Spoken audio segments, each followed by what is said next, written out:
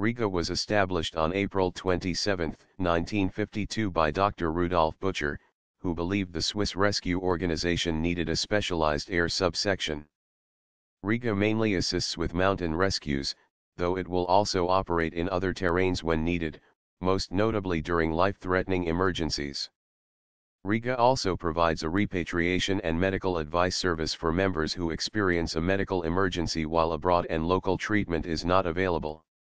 Rega also aids alpine farmers during the summer months in rescuing livestock and retrieving dead animals.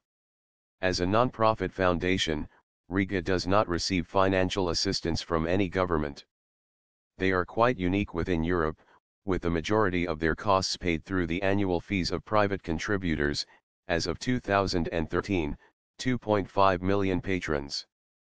In exchange, Rega does not charge its contributors for its search, rescue, and repatriation costs. One other rare aspect of Rega is that people in distress can call for a helicopter rescue directly, phone number 1414. The head office, the Rega Center, home to the Rega Operations Center where all missions are coordinated, is a hangar located at the northeast section of Zurich-Cliton Airport within the municipality of Cliton. The hangar has direct access to the runways of the airport.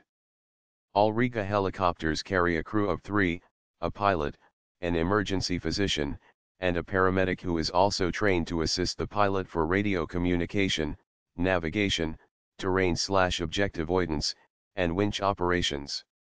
In some situations, such as evacuating cable cars or retrieving injured climbers from a rock face, the crew also consists of a specialist trained by the Swiss Alpine Club.